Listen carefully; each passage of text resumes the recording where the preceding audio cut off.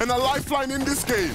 Huge ODM opportunity to try to surprise some teams, but all the solos are getting lost throughout all the action. Into the top 5 we go. The zone is now beginning to start to close and our 12th moving. Everybody's getting dropped out. Even the players that are left alive are in shambles. No heals, no builds. This one's going to go down to a wire. I don't even know if the zone's going to close this game.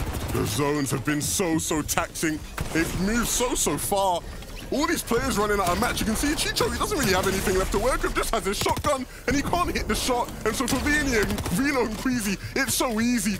We've seen them in this position win games. And I bet you there's no doubt in their minds how this one's going to close out. They just have to connect the finishing shots, the finishing blows, and that will be it. Game 1 is won by Queasy. They're trying to make up for lost time. Same thing with Refsguard and Hellfire. They went down rather early in game number 1, but if you look at the height right now, it's Seti, it's Cammy. They find themselves primed in the top spot here. 2 eliminations as they're causing so much chaos down below. No materials for this team though, and you see how desperately they're looking for something. Wow. And Cammy will find it. What a shot onto Refsguard, but it's going to be the last shot he hits in this game. Can Seti do similar? He will. A big one down there. And now a 1v2 situation for Seti. Can he hit the shots? He has hit a couple, but he won't finish one. He gets it. Can he do the 1v1 though? No, it's Raya to close it out.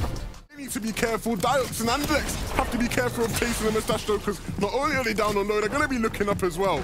With one splash less, you see Andlex, what he has in his mind. Do I stagger myself back? Do I go forward? Makes the wrong decision, and it costs him everything. That was Mustache who was able to find that elimination. Now Vortex is finding one as well. Huge sneaky plays as he takes down Anchor. Now he has a problem in itself. He has to find his way to the zone. He doesn't have any HP to regain. Meanwhile, Slow and Steady wins the race. Refguard and Hellfire have a smooth sailing what looks like that top spot. And Tason's fallen. That leaves Mustache all alone once again, but he's struggling. No materials, no way to cover his angles, no way to cover his back, and he's going to be taken out by Wheat and Q-Roll. And so now a 2v2 in these final moments. Both teams seemingly have enough to try heal off. Hellfire's job is to stop that from happening. Tries to use that pulse rifle to his advantage, and it won't quite happen. Wheat, he has a slurp, has some chug splashes, but I think Refsguard above has just that bit more. And so it's going to come down all to who has enough heals. This is looking much more like the previous weeks we've seen, Jacob. Yep, I think Refsguard, because he had high ground very early on in the game, they were able to conserve Matt's resources, the heals that he's using. He's going back, just like you said, to try to go for the campfire. Wheat with only 4 splashes left. He's trying to go back and find out where this heal off is coming through at. There's even another slurp juice left for grabs, but Refsguard knows there's so much here towards the trailer park from apples. There's corn. There's so much for him to grab, but Wheat catches up just in the nick of time. 1 tick is all it's going to take, and Refsguard survives. Right in there as anybody's opportunities as all this chaos goes through. We're barely getting into the top 4 as Vortex has a solo. These are huge points for him and Japko at this stage in the game. He can find 2 more eliminations in the past couple of seconds. He's trying not to take any more ticks, but he's run out. He has no heals. He needs to connect to some shots. Will anybody present the opportunity in front of him? He's desperately searching. He's given up hope. There's nobody there. Bevies is still alive, but he knows he has no heal-off potential. And so it's the Buell way in the zone, looking for something, anything, to keep his heal-off alive. Misha's doing the same exact thing. Both of them with the same amount of heals, 2 chug splashes, just a slurp, and he's found the flopper. He's found the flopper. The Buell, he must have it. Surely, Misha, will he find anything? I doubt it. The med miss comes through as well.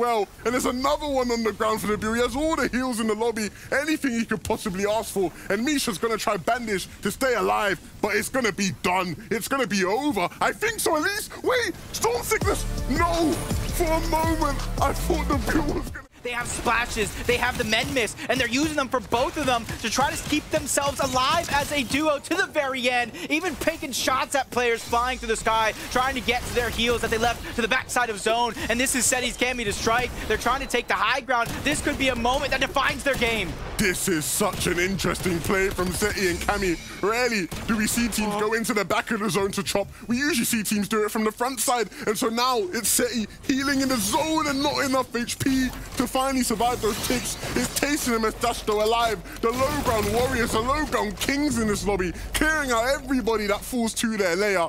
And now a chance to heal off, win things out. Tayson though wants to win this fight, doesn't have enough HP, will fall. Mustache though knows he has to get the business done. He's up against Fire Bro, and it's only a matter of seconds that will go between them two. Firebro has no heals. Mustache has it all. You've got to think it's going to be that. Firebro looking to try use the pulse over to get in, but it's not going to be enough. Mustache and Tayson finally